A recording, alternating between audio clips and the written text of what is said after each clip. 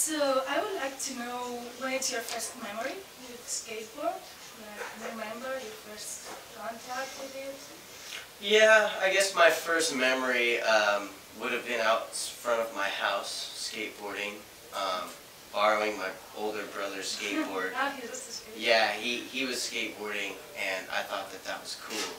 So I always remember the feeling of it because we shared it, and that was really fun. But he would charge me like, you know, $5 a week to borrow the board. Yeah, and I was like 6 years old. 6 years? It was your first time skateboarding with 6 years old? Yeah, I started when I was 6 years old. It's better than it doesn't hurt that much when you fall? Yeah, no, that's true. I mean, I definitely have taken a lot of bad falls. A lot when I was younger, but a lot now too. And when I was younger, it definitely didn't hurt as much. Oh, wow. And when did you decide to make it your lifestyle, like professional? Yeah, well, I've been doing it for 20 years now, so I guess I would say just the first time I actually did a trick. When I first did a trick and I got that feeling, that's like what made me want to be a professional skateboarder.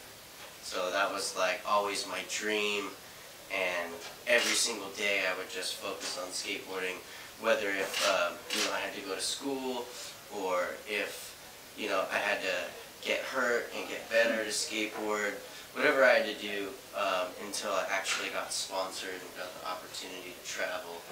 And you know, definitely falling in love with it and having the passion for it. Just organically, I became professional. So, you know. Yeah, skate is something, I don't get it sometimes, because I see skaters like running and falling or doing something, and then again running and sweating and just in repeat. Yeah, it's a feeling. Yeah, I mean, it's a feeling. It's also, sometimes it feels like you're insane, because you'll just be running at something, just charging to do a trick and falling. Stairs and yeah, jumping down things or on a rail. But really, I mean, it's our art. It's our art. Just being able to picture something in our mind and then being able to do it physically. You know, that's the beauty, is that you can do anything. And you can do it anywhere too. So it really comes down to how an outsider looks at it. It might look a little crazy, but when we're doing it, it's fully just our passion, our work, our motivation. You know, it's a whole world. You know, skateboarding, we have our own world. You know, it's hard to understand, but you know, it's growing. It's opening a lot more eyeballs to people to kind of check out what we're up to. It's from outside it looks like crazy, but it looks really cool. Yes, I mean it feels crazy. You know, you get hurt too. And don't you afraid sometimes? Yeah, but I mean the fear is also sometimes it's the shock factor and the risks is why we do it. That's what you're looking for sometimes. Yeah, and if you have a lot of energy or you like to be active, skateboarding is definitely a good thing to put that into. You know. So you've got a lot of passion in skateboarding. I have a lot of passion for sure. I definitely do it for the love and just the heart of the whole skateboard community and the history and also the future. Yeah. You know. Yeah, good at skateboarding. So it's for everybody, and that's why I like to do it, because when I started doing it, it was just, I fell in love with it. It's great. I mean, here in Klap magazine, we're doing this magazine. Maybe we share the same feeling as you. We do it because we want it, because we like it and we enjoy it. And I think this is the right way to live, right? Right. And it's you're cool. lucky. It's something that you get to build off of yourself, you know. And you get to utilize everything around you in your world. It's like, as long as you go out and you're motivated and you're out skateboarding or getting inspired to put a magazine together, or even be a musician, anything, really it's just being out there and getting in with the mix and being yourself and sort of just, you know, letting people find out who you are and not putting yourself out there like, you know, look at me, I just want to get discovered.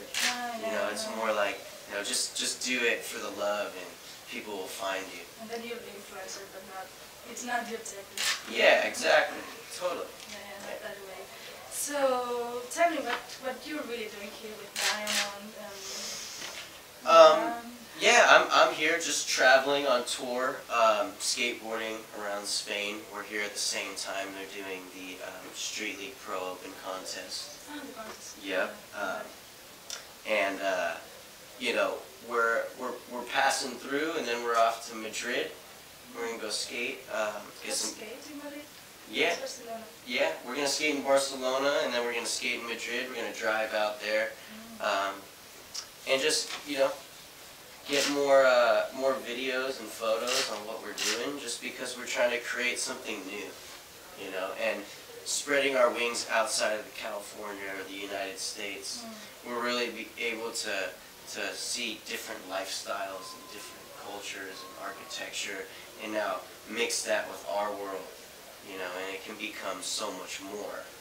You know, there's no limit on skateboarding and what we can do.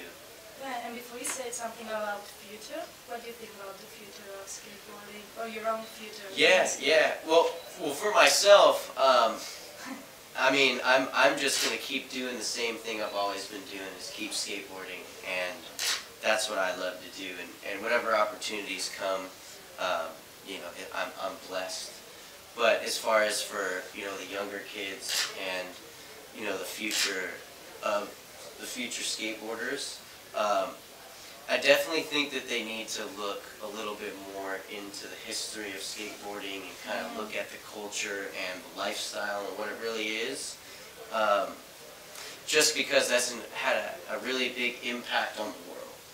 You know, not only just skateboarding and skateboarders, a lot of people now are really putting a lot of attention on us and not really realizing the lifestyles and images we've kind of created since, you know, the beginning of the 80s or even the mid-70s. So, you know, skateboarding really dates back to a time where fashion was really big, and I think it's really coming again now. And it's cool because the youth and, you know, what the future of skateboarding is, they're just all influenced by each other.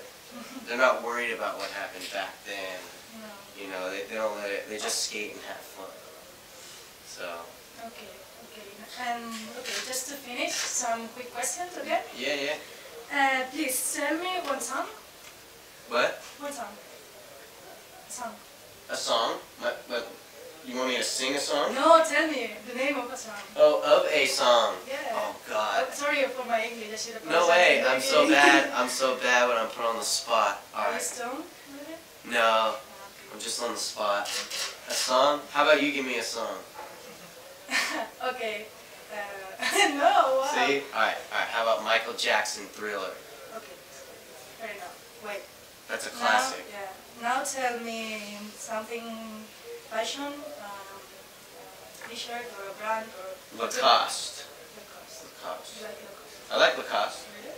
It's one of my favorites, yeah. Good. Definitely. That's what I like to wear. Okay, now something to eat? Pizza. Pizza? I like pizza, always, everywhere. Okay. Now something about illustration? An artist? Somebody or something I like about it, something I like about it. I would just say, I mean, there's so much to like about it. Freedom, really. Freedom. Wow, Freedom. I like it so much. That's what I like about it. I can't do it though. Yeah, me neither. I would like to. Okay, that's all. Okay, cool, sweet. Thank you so much. Yeah, no, that was cool. You guys are definitely gonna be a rad print magazine if you go that route. I think that's gonna be sick. Okay, share us on your Facebook group. Totally. All right. Thank you. We will. Well, I'll catch up with you guys later then.